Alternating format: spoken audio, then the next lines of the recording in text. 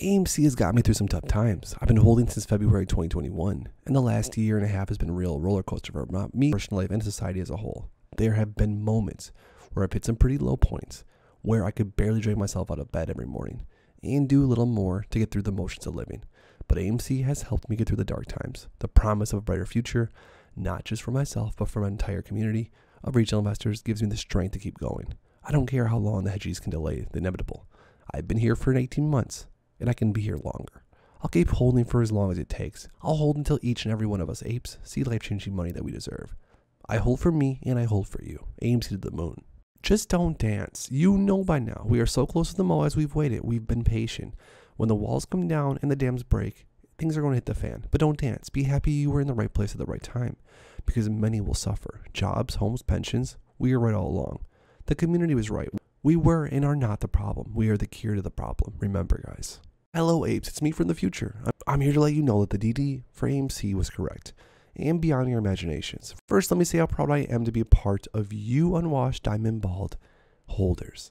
All 4 million of you. It turns out, I'm currently posting from Kenny Griffin's former Palm Beach mansion. As Fed Chair Charles Pink confirmed, counterfeit shares were created by the billions.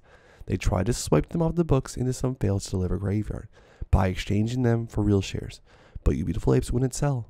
Show the world that we are better apes, when many others will be in financial trouble due to financial nukes that hedge funds created.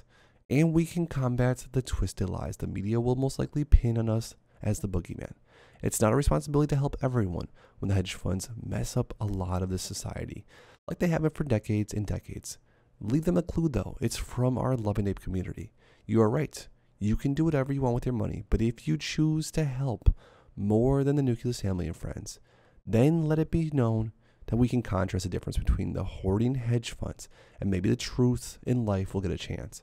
I look forward to turning the tables on the white-collar crooks by showing up and showing out, even anonymously, to help the community. They don't need luxury things, maybe just a good old mega cookout to feed some hungry people. Is a national aid foundation needed so we can finance the work through? I don't know. Random thoughts, just prepping for the post-game W. I love that idea, and I love the community so much because of the fact that everyone is so generous. Everyone's in this for each other. We have data to prove that. Hold on, apes.